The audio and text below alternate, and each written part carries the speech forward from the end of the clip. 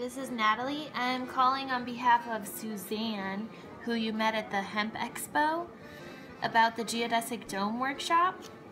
We wanted to let you know that we've made progress on the frame and we're finishing that this weekend.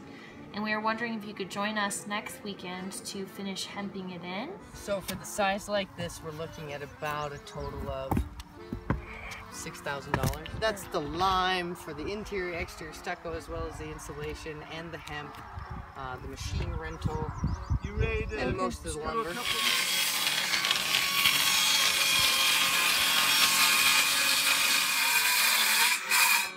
You know, that's what we were needing, a good relief pitcher. There you go. What do you want? Really? 59, all right. Let's switch this over to, help me, you had it where, 10, just a little under 10 then? Yeah, 9.3. This side is correct. Something's not. Remember, one of the boards had a different geometry. For the B board. So we're going to have to figure that, Well, which is simply setting the table angle, and then it's going to be a little different angle there. What you guys are doing? We're drawing a 20-foot circle. Or maybe just keep drawing the line until it comes back together. until we meet, you know. 10 cuts like this. Yeah. Okay, I'm Then on we have it. all 10 boards. Yeah. They're all then cut. Okay. This one too, do you want that? Yep. Actually, you could. Let's see. Where you a little up that way? Yeah, there we go. Yeah, that's good. That's perfect.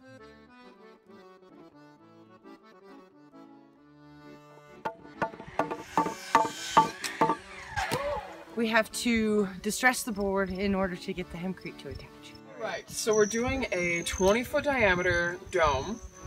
So we have to cut each piece precise. There are 3 different categories of boards that we're doing. Exact angle and bevel of cuts.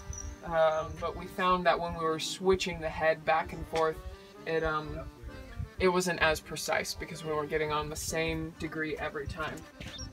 This angle's not too bad, but this side I'm having difficulty with. Oh, I guess we gotta figure out which one goes in. It's that one. You know, it's definitely that one. Well, that's a much. Yeah. Oh yeah, that one doesn't fit right there. No, it's. Think so? Okay, great. That's all I needed to know.